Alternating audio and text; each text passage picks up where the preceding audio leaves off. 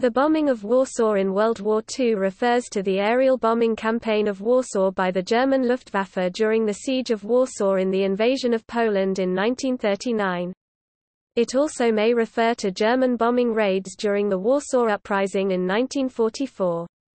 During the course of the war, approximately 84% of the city was destroyed due to German mass bombings, heavy artillery fire and a planned demolition campaign.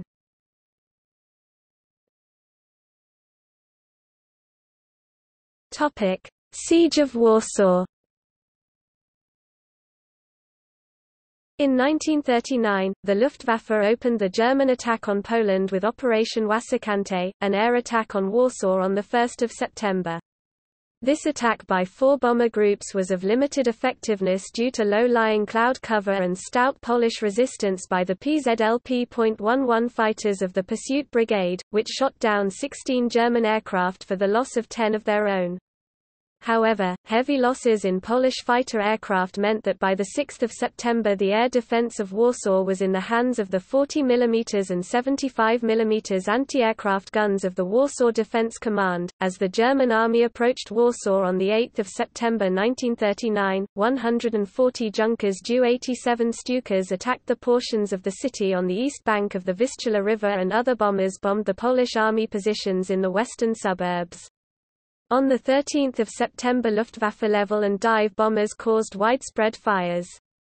Further resistance was followed by propaganda leaflet drops.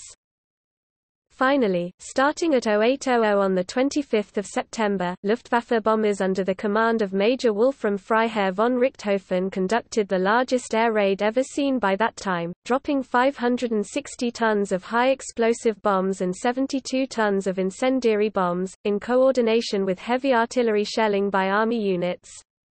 The center of Warsaw was badly damaged. Approximately 1,150 sorties were flown by a wide variety of aircraft, including obsolescent Junkers Ju-52 of a meter bombers, which dropped 13% of the incendiary bombs dropped on the day.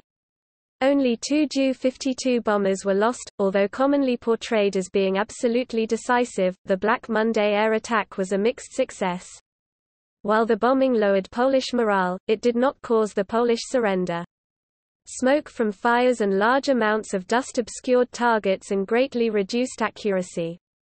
As a result, Luftwaffe bombers dropped a significant amount of their bomb loads on German infantry positions in the northwest suburbs of the city, leading to acrimonious discussions between Luftwaffe and army commanders. The tonnage dropped combined with only approximate delivery on target and the short duration does not begin to approximate the intensity of attacks major European cities were subsequently to suffer.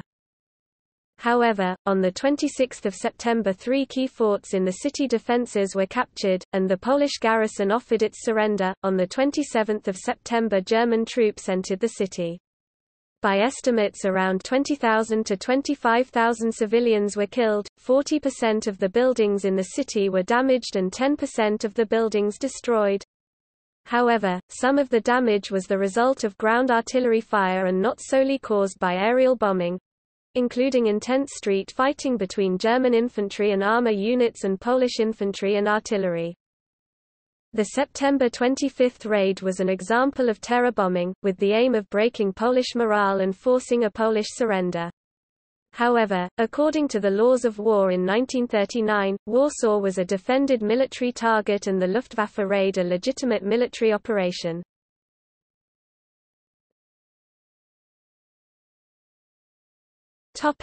Gallery.